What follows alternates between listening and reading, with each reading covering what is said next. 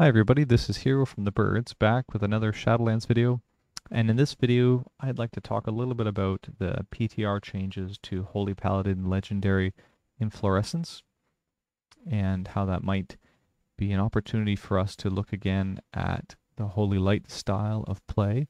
And here in the background, I have a Sire Denathrius pull as a Night Fae Paladin, just checking out a play style for Holy Light, and I'll talk a little bit about the priorities as I go through this video. But the inflorescence change is pretty simple. They move the bonus granted by inflorescence from 20% to 30%.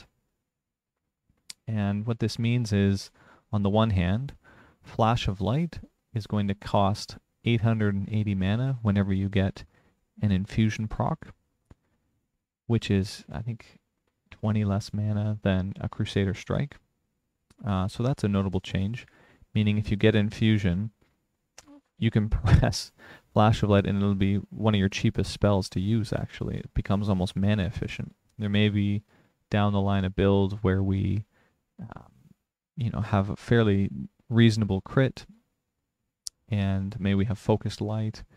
We just get a infusion proc every time we cast our Holy Shock, and we convert those into two quick generators on one of the tanks in our raid. Flash of Light still does some healing, but also gives us 2 holy power really quickly from ranged. I don't know if this is at all reasonable. I think it's probably not, but more beneficial likely is the slight bonus that we're going to get to our Holy Light.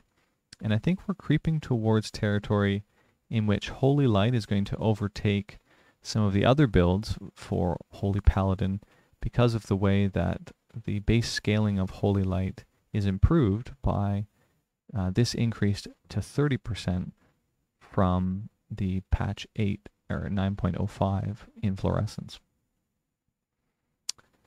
How might this work in a raid setting?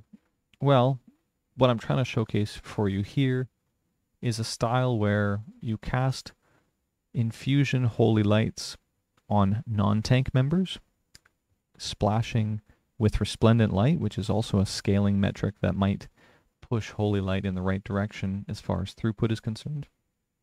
Resplendent Light, remember, is the conduit that's going to splash the base amount healed from Holy Light onto other members, so it'll hit 5 other people for a percentage. Right now, we don't have the eye level on the conduit for that percentage to be too high. I think it's like 6 to 8%, something like that. But you can imagine as the expansion goes forward that percentage is going to grow. And if we get a buff to inflorescence, that means each Holy Light is hitting for 30% more baseline. Add to that the increase from Resplendence, and you can see where we're going here. A lot of serious throughput from just casting 1 Holy Light.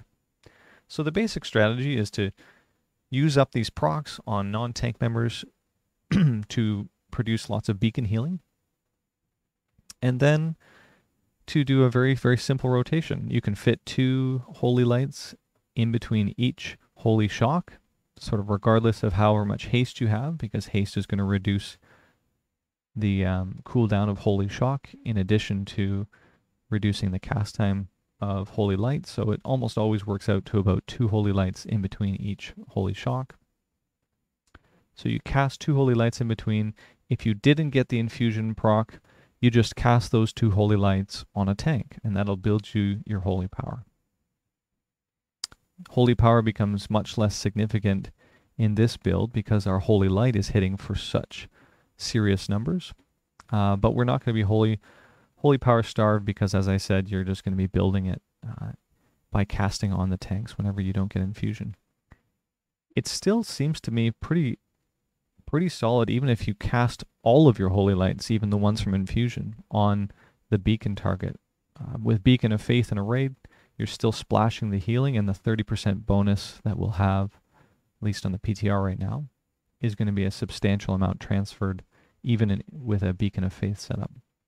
But this basic movement back and forth between Holy Shock, 2 Holy Lights, Holy Shock, 2 Holy Lights, and then in addition to that, filling out the rotation by spending our holy power, likely in a triage way, so topping people off who are low instead of with Light of Dawn, though I think Light of Dawn's fine.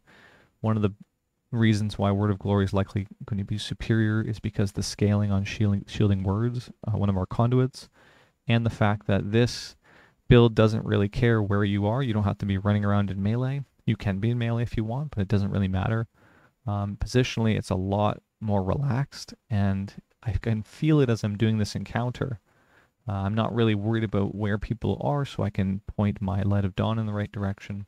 I'm just basically casting Holy Shock and then relaxing and casting 2 Holy Lights.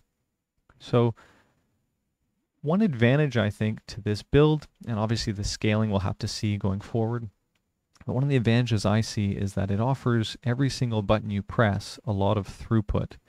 I've noticed on shorter encounters perhaps, somewhere between 50 and 80 of my button presses in a normal melee Glimmer build are taken up by damage abilities. So specifically Crusader Strike, Hammer of Wrath, and Judgement. And even when we take Judgment of the Light, which does fairly substantial healing, to devote 50 to 80 of our casts in an encounter over maybe a 6 or 7 minute fight to pure damage abilities, only so that we can build holy power to then spend that holy power on Light of Dawn and Word of Glory, is kind of weak on the throughput side. Now, I don't think Holy Paladins are weak. I think there's lots of other pieces that are there, including Devotion Aura, including Shock Barrier if we're playing the melee Glimmer build, including Glimmer itself, so we're getting lots and lots of Holy Shocks as well. But I just found that casting Holy Light with Resplendent does a lot of healing. It does a ton of healing. We can still get fairly reasonable uptime on our wings by, going with Awakening, going with Divine Purpose.